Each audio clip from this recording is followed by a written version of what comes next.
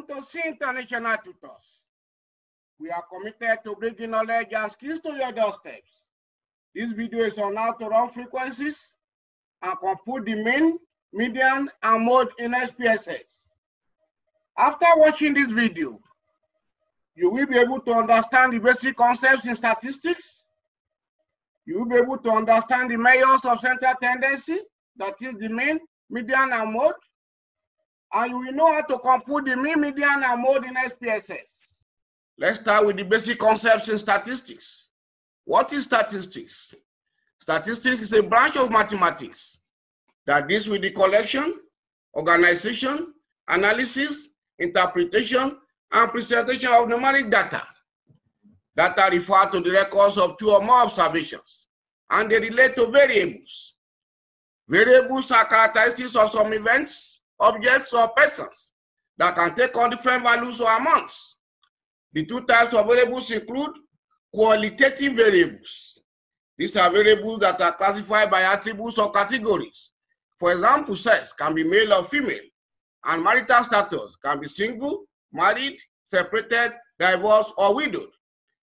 We also have quantitative variables. These are variables that result from counting or measurement. For example, age, weight, height, etc. Let's look at population and sample. Population refers to the entire group from which information is required, while a sample is a part of the population that was selected as a representative of the population.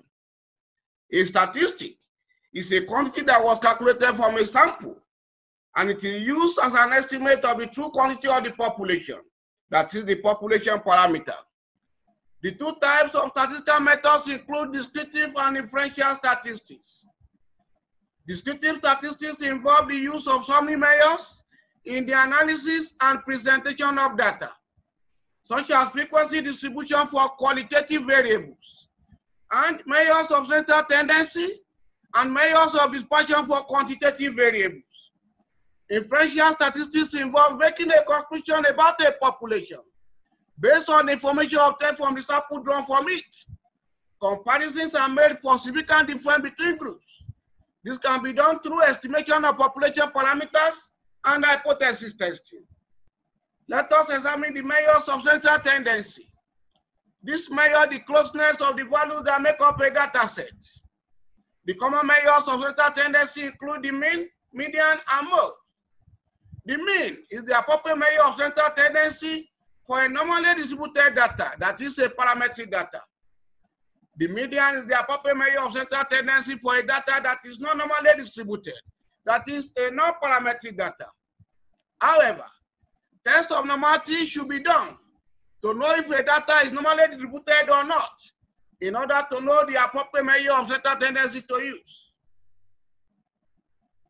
Let us look at the mean. The mean, also called arithmetic mean or average. This refers to the sum of the observations divided by the number of observations. It is denoted by the symbol less bar. For example, to find the mean weight of 6 students with the weights shown, the first thing to do is to compute the sum of the observations. This gives 379. And then divide it by the number of observations. That is 379 divided by 6, which gives 63.17 kilograms. And so, the mean weight of the 6 students equals 63.17 kilograms. The median is the middle value of a set of observations when arranged in ascending or descending order. When observations are odd numbered, the median is the middle value. And so, for 9 observations, the median observation is the 5th observation. When observations are even numbered, the median is represented by the arithmetic mean of the 2 middle values. And so for 12 observations, the median observation is the mean of the 6th and 7th observations. For example, to find the median age of 7 children with the ages shown, since the observations are odd numbered, the median is the middle value. The first thing to do is to arrange the observations in ascending order as shown. And so for the 7 observations, the 4th observation is the median, which equals to 3 years. Also, to find the median age of 6 children with the ages shown. Since the observations are even numbered, the median is represented by the arithmetic mean of the two middle values. The first thing to do is to arrange the observations in ascending order as shown. The median of the 6 observations is therefore the mean of the two middle values. That is the mean of the third and fourth observations, which equals to 3 years. The mode is the most frequent number in a set of observations. For example, to find the modal age of 6 children with the ages shown, the age 3 years occurred twice, as compared to the other ages that occurred once. It is therefore the most frequent in occurring. And so the modal age of the 6 children equals 3 years. Although this video is focused on the measures of central tendency, it is important to note that the respective measures of central tendency have their corresponding measures of dispersion. The measures of dispersion measure the extent to which the values that make up a data set are separated. The common measures of dispersion include the range, interquartile range, and standard deviation. When the median is used as the measure of central tendency, that is in the case of a data that is not normally distributed, the appropriate measure of dispersion is the interquartile range. When the mean is used as the measure of central tendency, that is in the case of a normally distributed data, the appropriate measure of dispersion is the standard deviation.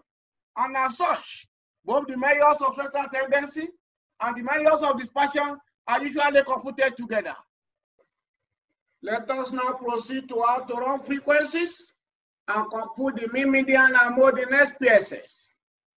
The database for the analysis to be performed is available in an MSSF format at the address shown.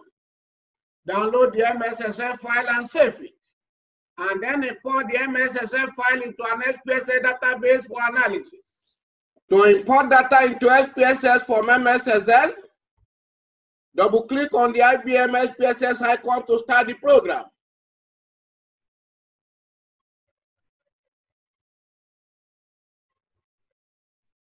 This opens the data editor window. This is where data entry and statistical analysis are performed. In the IBM SPSS statistics box that appears at the center of the window, select Type in Data and click OK. Next, click on File, go to Open and click Data. In the Open Data box that appears, locate the drive where the MSSF file was saved. To make the file visible, click on the drop-down arrow in the File subtype box.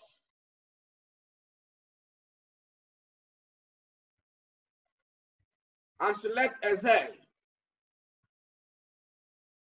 The MSSF file is now visible. And the name, Hypertension and Obesity Study Database, appears in the file name box once you click on it. Now click Open. In the Opening Excel data box that appears, click OK.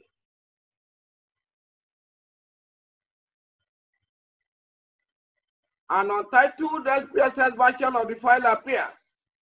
Name and save it. To name it, click File, click Save As. Give it the same name as the original file.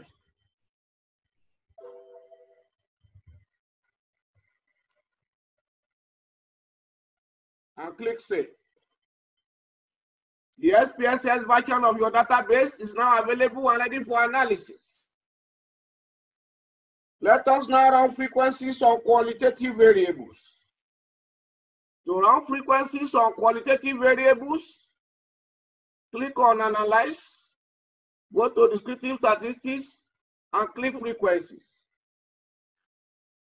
In the box containing all the variables in your database, move the qualitative variables to the variables box by clicking on the respective variables and moving each of them to the variables box by clicking on the arrow.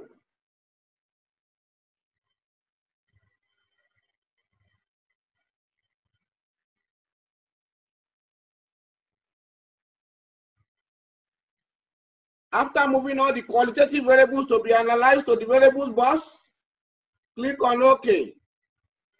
The results of the analysis appear in the viewer window. Although all the qualitative variables were analyzed together, the results for the respective variables appear in different tables. For example, for the variable name sex, the results show that there are 128 males, which constitute 76.6% of the sample, and 39 females, which constitute 23.4% of the sample. Likewise, the other variables. The final stage of the analysis is to do descriptive analysis for the quantitative variables. To do descriptive statistics for quantitative variables, click Analyze, go to Descriptive Statistics, and click Frequencies. In the box containing all the variables in your database, select each of the quantitative variables and move each of them to the variables box by clicking on the arrow.